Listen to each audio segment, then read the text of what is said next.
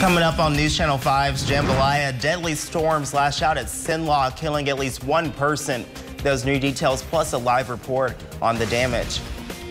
And flattening the curve, we're days away from the governor's stay-at-home order ending, while the state is in a much better place. And we'll also look at a radar recap from our severe outbreak. Jambalaya starts right now. From your local station, this is News Channel 5's Jambalaya. It's 5 o'clock. Good morning. I'm Javonte Thomas. First up, severe weather ripped through parts of Cenla overnight, claiming the life of a woman in Woodworth. That's according to the Rapides Parish Sheriff's Office. It happened on Robinson Bridge Road. The identity of the woman has not been released at this time, but we expect to have an update later this morning. And parts of LSUA got hit hard by last night's storms. The front line of the LSU Ag Center's DeWitt livestock facility was ripped off. Also, power lines were down and debris scattered. LSUA officials tell us luckily the possible tornado missed the residential facilities and no one was injured. But for the extent of the damage, they say they have to wait and see until the sun comes up. Well, the most important thing, Stephen, is that we do have 5 faculty and staff that live on the station along with their families, and we do know that they are safe and sound, so we've accounted for all of our personnel. We did take a direct hit. The LSU Ag Center did take a direct hit to our DeWitt livestock facility right behind us, and then basically everything east of Highway 71, we do have significant infrastructure damage. Well, we've been monitoring this the last 3 or 4 hours and watching it coming this way, and we got students still living here. Yeah. And they're only about 400 yards away from this building, so you can imagine how relieved we are that it didn't hit our residential hall. We did evacuate them from the top floor to the bottom floor, got in the bathrooms, and we had that done just in time before this tornado hit. But we're very, very fortunate, and we thank God these students are safe. But it looks like the damage will be pretty much on the Ag Center side, but we're still assessing the campus right now. And we're still tracking the aftermath of those deadly storms. News Channel 5's Rachel Pension is on scene near LSUA this morning with a closer look at some of that damage. And Rachel, what are you seeing right now?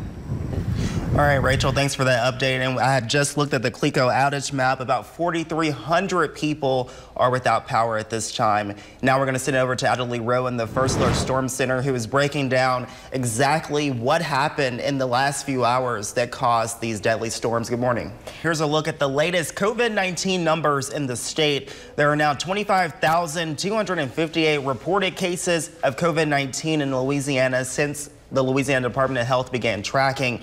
Now that's an increase of 404 from Tuesday, and 1,473 people have died from it, an increase of 68 from Tuesday. There are 1,747 patients hospitalized, which has dropped by 51 from Tuesday, and now 287 patients are on ventilators, and that's dropped by 10 since Tuesday. Now here in Cenla, the numbers only increasing slightly at this point. Here are the numbers for Rapides, Avoyelles, Vernon, Grant, and Natchitoches parishes. Rapides seeing only 4 more cases. Now here are the numbers from some of our outlining parishes: St. Landry, Allen, Evangel, and Beauregard, an increase of 3 deaths in the St. Landry parish. And some remaining local parishes: Catahoula, Concordia, LaSalle, Sabine, and Wynn. The numbers basically the same from yesterday, and you can find all of these numbers and more on our website. Now, during his task force briefing Wednesday, Governor John Bel Edwards says he'll have more information on his plan for the state past May 1st later this week, and he's asking citizens to now wear masks whenever they are in public. And the town of LeCounte has issued a curfew to help fight COVID-19. The curfew will be between the hours of 8 p.m. and 5 a.m. for children under 17 and will be between 10 p.m. and 5 a.m. for adults. Officials say people cannot be on streets, sidewalks, highways, roads, parks, playgrounds, public buildings, and more. Now, those who are traveling to and from essential work jobs and minors who are accompanied by a parent or guardian are given exceptions. Now, the curfew will remain until May 1st unless terminated sooner or extended for a longer period of time. And in this together was a motto of one local society's community outreach event Wednesday that was held in 2 different locations in Alexandria. News Channel 5's Joanna Phillips has more on that. And stay on top of what's happening when you follow us on our social media pages, and make sure you download that KALB app to get push notifications for breaking news and weather. And of course, anytime we have a severe weather event, that just stresses the need to have that weather app, Adley. For sure, because you need to. All right, thanks, Adley. Of course, this may be our first dry weekend in the past maybe 3 weeks. Well, after the weather we've been dealing with lately, we definitely deserve it. All right, thanks so much. Coming up right after the break, new details this morning, how the real estate market may be bouncing back.